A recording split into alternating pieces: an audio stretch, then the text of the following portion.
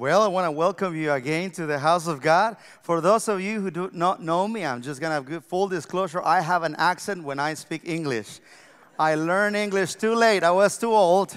So if you don't know me, you need to pay attention as I speak.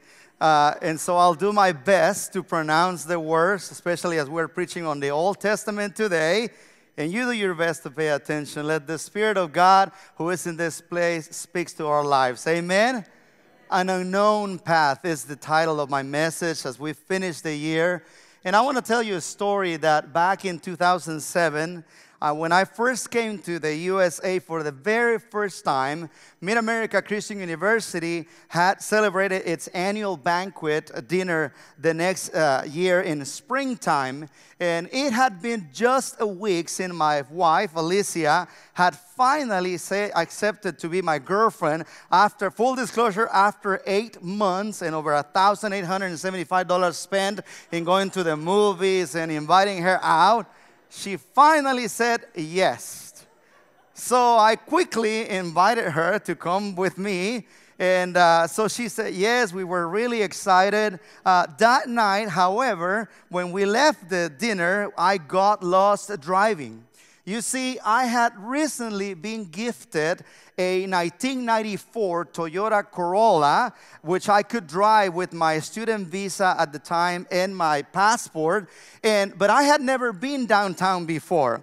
And so dinner was there, so I took her, picked her up. We went to downtown. When we finished the evening, I got into the highway, and that's when I got totally lost. You know, coming from Mexico, where every street is uniquely different, if you know what I mean, to a place like Oklahoma, where everything is the same, flat, I didn't know where I was going. And to make it worse, at the time, my wife, Alicia, didn't also get into the highway. She would take the back roads to work, to school, and she wouldn't get in the driveway. She thought I knew where I was going. It was not until probably 30 minutes later that she asked me, I don't remember my house being this far. So I had to make the confession, I'm lost. I'm sorry. I don't know where I'm going. It was dark. It was at night. Anyway, so it was not until I finally decided to stop at a gas station to ask for help. And so I said that I find out that I was in Shawnee, Oklahoma. And still very far from my girlfriend's home. But the clerk was really nice and gave me clear instructions, so I was able to arrive at my girlfriend's house almost 2 hours later than her curfew time. So my father-in-law, needless to say, he was livid, he was upset, and he yelled at me the very first time, on a Christian way, of course, he's a Christian man. Anyways, the very next day, I was not about to lose my girlfriend, so I ran to the store and I spent all my money buying a portable car navigator or GPS. Some of you remember that. I think I have a picture of that GPS over there. And let me tell you something. It is a strange thing how we go to a place guided only by an electronic voice and digital maps. Now, we all have GPSs in our cell phones, right? But it's a strange thing when you go and you are guided by an electronic voice and digital maps without knowing what will be around the corner. However, due to the satellite system around navigators, the chances of reaching destination are usually very high. But in the same way, for us believers, the experience of living guided by a spiritual voice and a map called the Bible may seem strange to some people. However, due to the absolute and perfect knowledge of our guide, the chances of reaching the desired destinations are nothing but perfect. This is now the last day of 2023. And as we enter into a new year, we enter an unknown path. None of us had been there. None of us have been through 2024. So the question this morning is, how can we reach a good destination? How do we get there? Today, we will look at the story of a group of people who travel along an unknown path. What they did there before, what they did to reach a good destination, show us that if we too do the same, we will surely get there. Our story is found in the book of Joshua, chapter 3. To give you a little bit of the context of this, God had freed his people from slavery in Egypt and led them under the leadership of Moses toward the promised land. However, due to their unbelief, the people were unable to enter the land, and now they have to walk in the desert for 40 years. Listen to that. 40 years in the desert. The time had finally arrived to enter the land. There is a new generation in place. Joshua, who had been Moses' helper in the past, is now the leader of Israel. And now we find Joshua and all the people called in a camp. The place is called Acacia Grove. If you're reading, depending on the Bible, it's a different name, but the location is the same. They're all, picture this, they're finally, after 40 years, getting ready to enter the land that the Lord has promised to their parents. But now they are camped at a place called Acacia Grove, waiting for the moment. There was a problem though. The Bible says that the river was overflowing because it was raining season and there was harvest season and there were no bridges to cross it. Let's read verses 1 through 4. It's in your screen. Early in the next morning, the Bible says, Joshua and all the Israelites left Acacia Grove and arrived at the banks of the Jordan River where they camped before crossings. 3 days later, the Israelite officers went through the camp, giving these instructions to the people. When you see the Levitical priests carrying the ark of the covenant of the Lord your God, move out of your positions and follow them. Since you have never traveled this way before, they will guide you. Stay about half a mile behind them, keeping a clear distance between you and the ark. Make sure you don't come any closer. So the distance between the place where they're at to where they're going, it's about half a day. It's almost a day. It's almost a day's trip. And once they get there, they could see the promised land on the other side of the river. But the question is, how do we cross the river? God does not tell them how they're going to cross it. He doesn't explain to them how it will happen, but He tells them that He will go before them. Amen.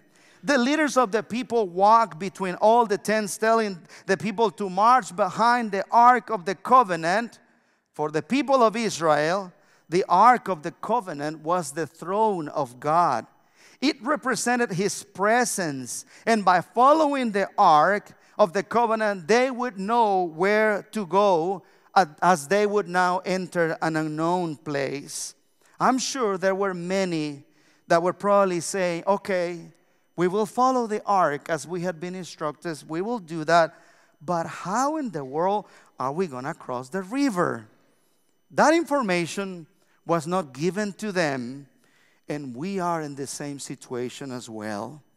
We do not know what will happen in the future.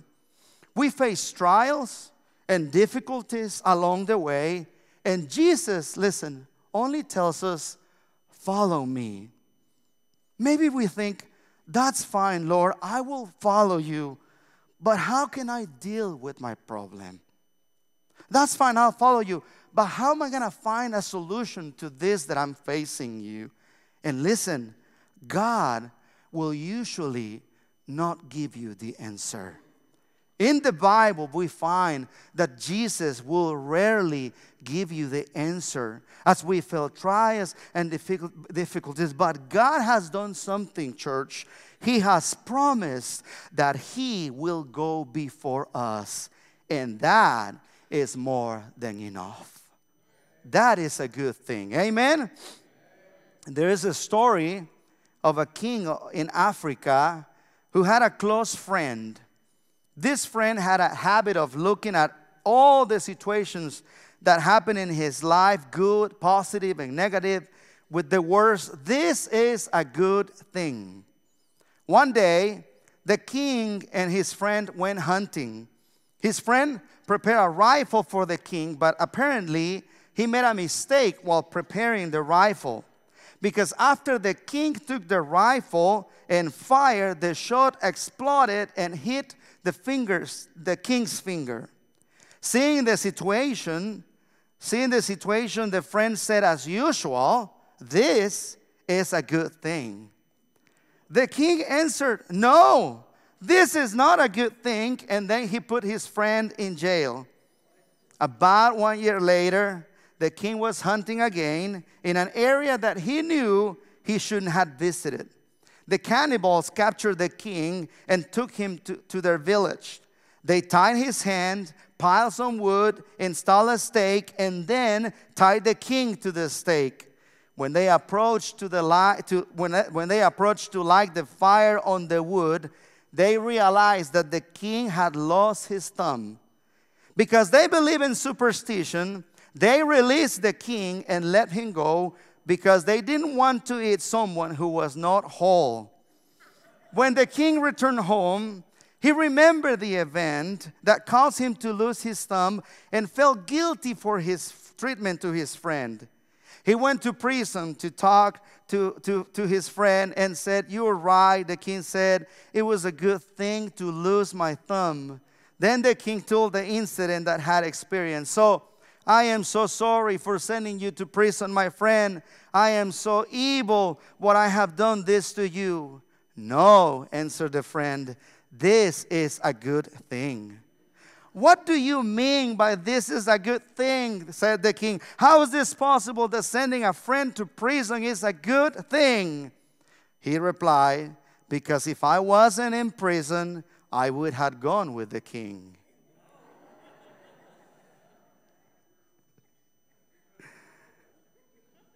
In the midst of our trials and tribulations and sickness and problems, how can we say, this, what I'm going through, is a good thing?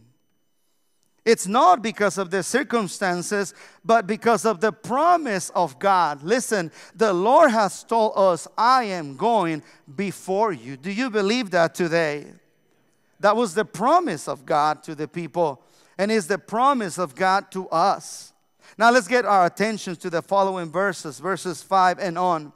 The Bible says, then Joshua told the people, purify yourselves, for tomorrow the Lord will do great wonders among you. And in the morning, Joshua said to the priest, lift up the ark of the covenant and lead the people across the river.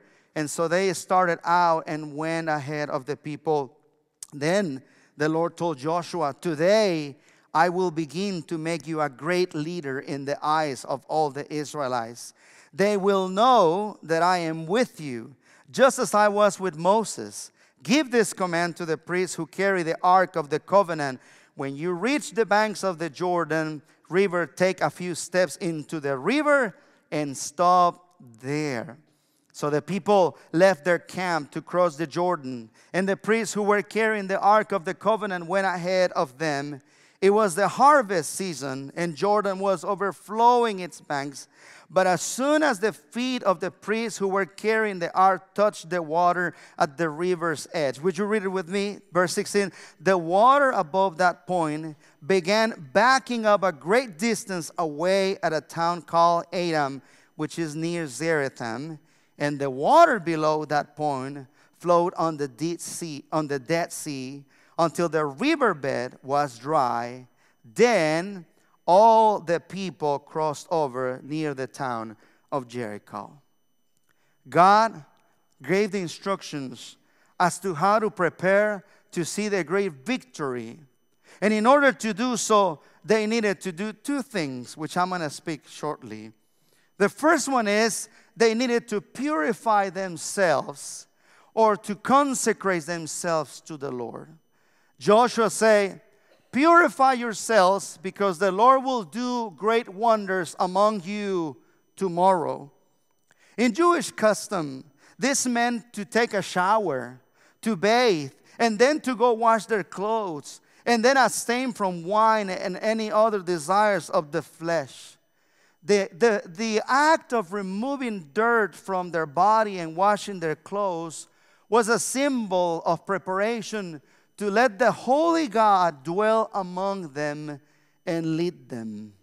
And by application today, this is a great reminder for us that if we really want to see God working in our lives, if we are to see the wonders of God, we are called to cultivate a habit of holiness unto the Lord.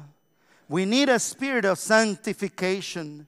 The very first thing the Holy Spirit does when He comes into our lives, praise the Lord, is to cleanse us from sin and bondage. But then we need to continue to work with the Holy Spirit in the process of sanctifications. Look what 1 Corinthians 6:11 says. I think it's in the screen. It says right there, and that is what you were, some of you were, but you were washed. You were sanctified. You were justified. Let me read it again. And that is, the Bible says, what some of you were. But you were washed. You were sanctified. You were justified in the name of the Lord Jesus Christ and by the Spirit of our God. Amen. The word sanctified here is the word kodesh. Different than the word kadosh, which is referred to the holiness of God. The word kodesh means to be set apart. And so we find this in the Bible. Every time God calls someone, He set them apart. You remember that God told Abraham, leave your parents and leave your land to the land that I will show you. God took him from where he was and set him apart to where he needed to be. You would remember this of Joseph that had dreams that came from God, how through bad experiences, yes, we know, the Lord took him from his family and set him apart for him to become the governor of Egypt. And now you remember that the people of Egypt have to be removed from where they were in their mind of slavery to come to the promised land that God had promised to them. And there is something interesting in this. Moses one day was praying in the book of Exodus. He was praying in chapter 33. You remember this story. He had been 40 days with God, receiving the tables of the Ten Commandments. And during this time, the people of Israel got desperate. And they built a golden calf to worship. And the Lord said to Moses, I am so upset with the people. I will no longer go with them. I will send my angel. And my angel will deliver you. And they will give you great victory. But I will no longer go with you. And one of the most powerful and humbling prayers of Moses was this. He said, Lord, if your presence is not coming with us, do not let us move from here. Then he asked the question, what else will distinguish me and your people from all the other people? What will distinguish us from all the rest of the nations? He said, if it is not the presence of a holy God walking with us. He knew that the success of the journey relied only on God. Listen, he could have been totally fine knowing that the angel of the Lord was going with him.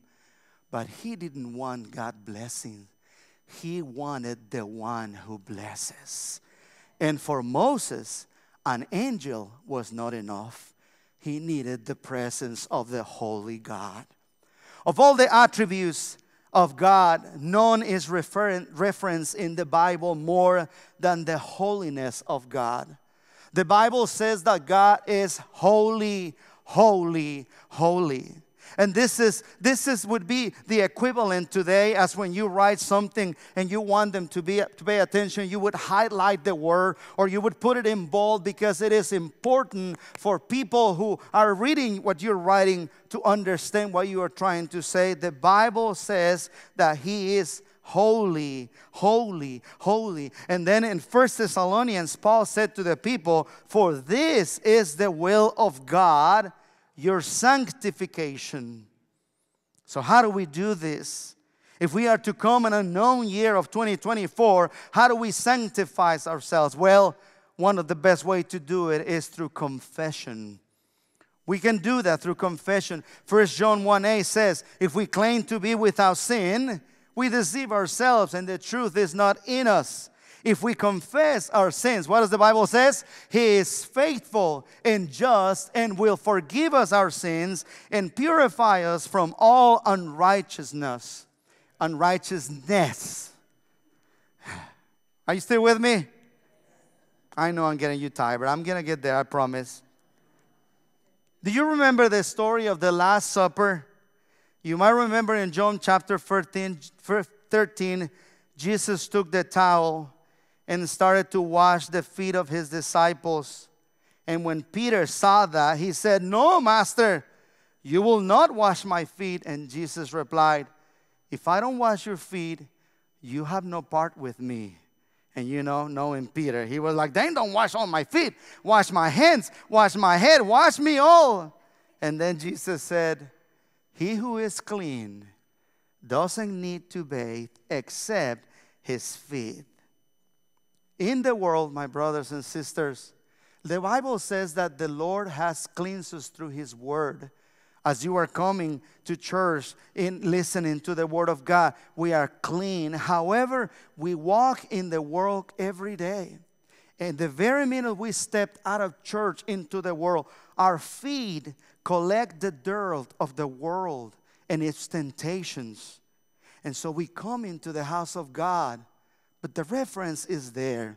Jesus is saying, you need to wash your feet.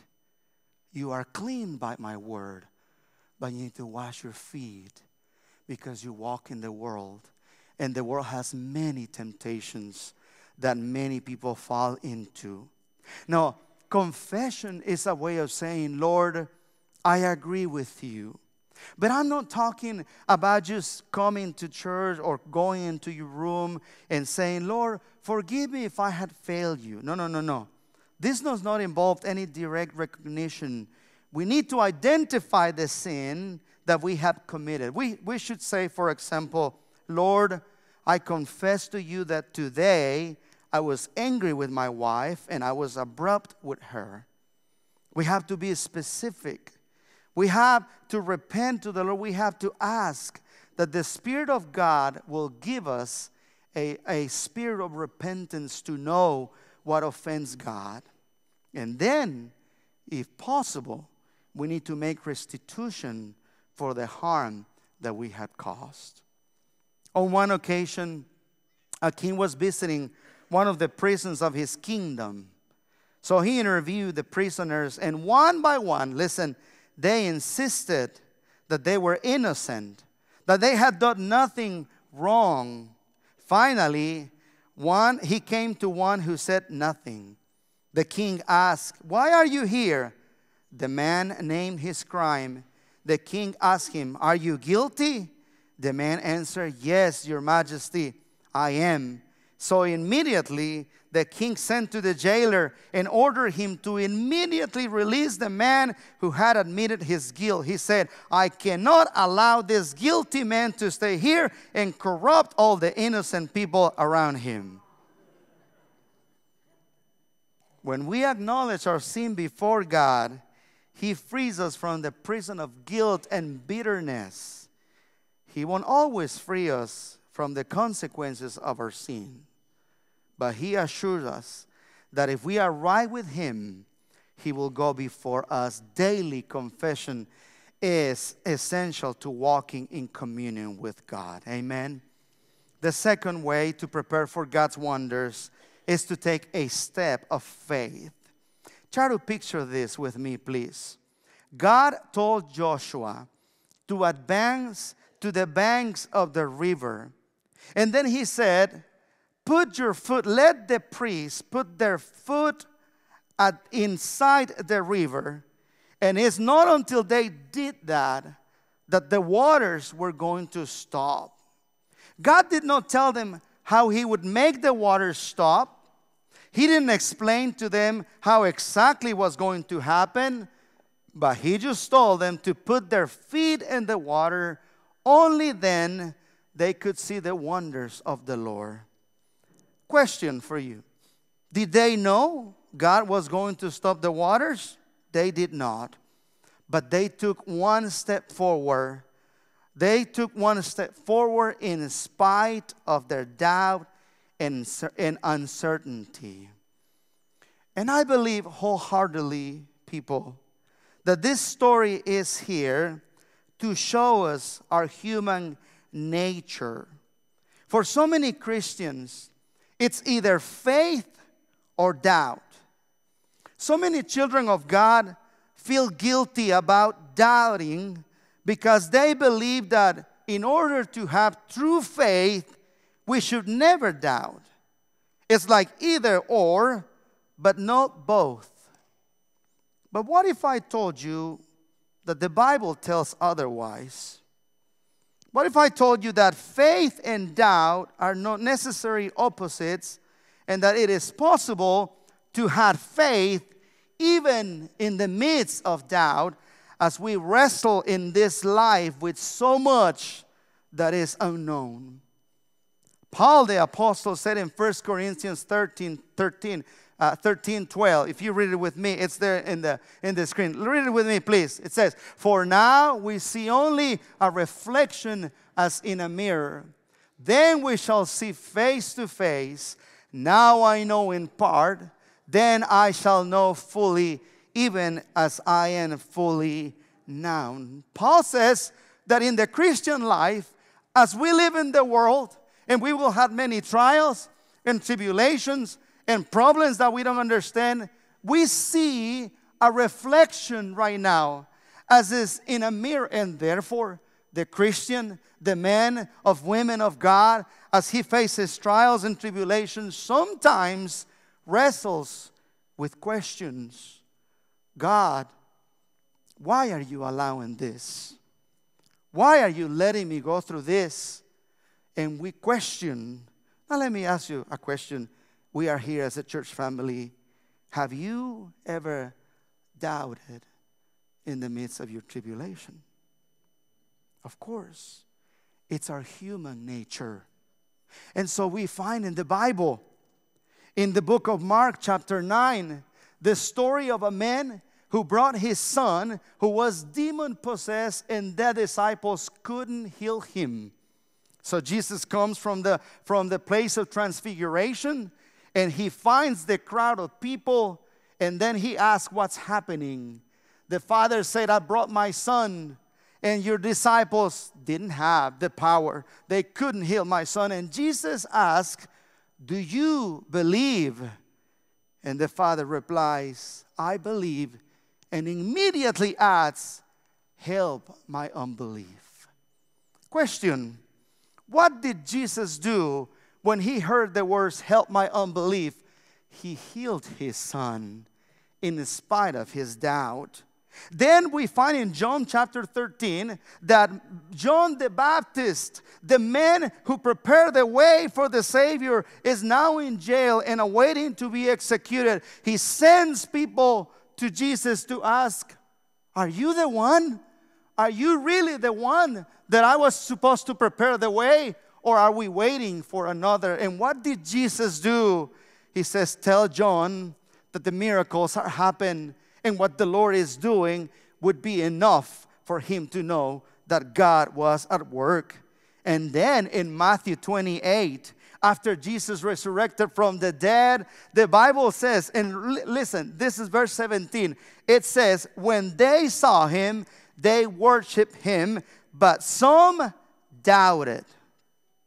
Right there, Jesus is in front of them. He has resurrected from the dead in front of his disciples. What did some do? Doubted. What did Jesus do? He still commissioned them and said, "Go therefore and make disciples in spite of your doubting." It is important for us to know that the fact that you have doubts, does not mean you cannot have faith. John Orber talks about the difference between certainty and commitment. Certainty is more than a feeling, more a feeling than not. I cannot generate certainty, he says, by an act of the will.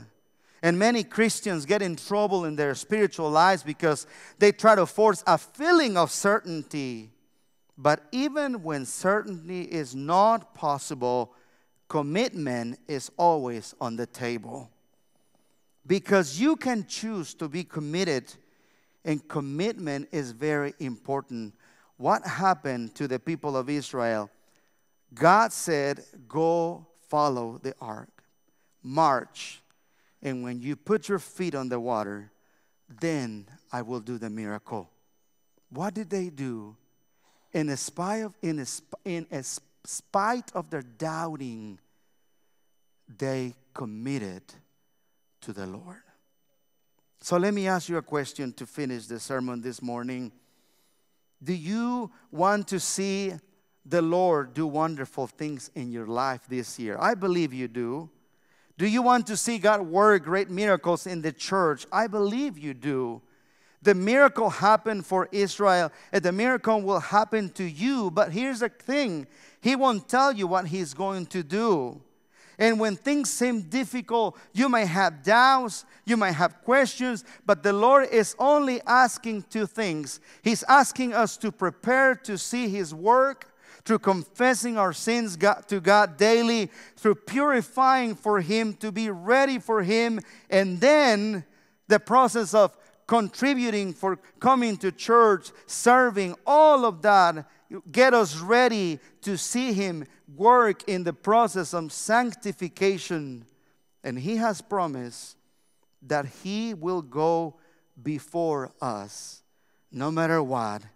And I believe that today. Do you believe that? The Bible says that He will fight our battles, that He will be with us. And so I want to encourage you this morning, as we go out of the church this morning, for you to be filled with the promise of God, to know that it doesn't matter what's going to happen in 2024, as we didn't know what was going to happen when 2020 came. We don't know what's out there, but yes, we can do two things. We know that God is going before us, and we can work with Him in the process of sanctification through daily confession, and we can remain committed to God even when we question what is He doing in our lives. Why don't we stand together? I want us to finish reading the word of the Lord today as we finish the year with one of the great promises that I believe is true for you and me, and it's found in Numbers chapter 6, verse 24 and 26. And if you have your family with you, if you have someone that is close to you, if you don't have your family here, I would invite you to declare this blessing upon you and your family, and believe that the Lord is with you. He will go before you. It's found on Numbers chapter 6, verses 24 and 26. Let's read it together. The Lord bless you and keep you. The Lord make His face shine on you and be gracious to you. The Lord turn His face toward you and give you peace. And the people of God say, let's praise Him in the house this morning. Can we?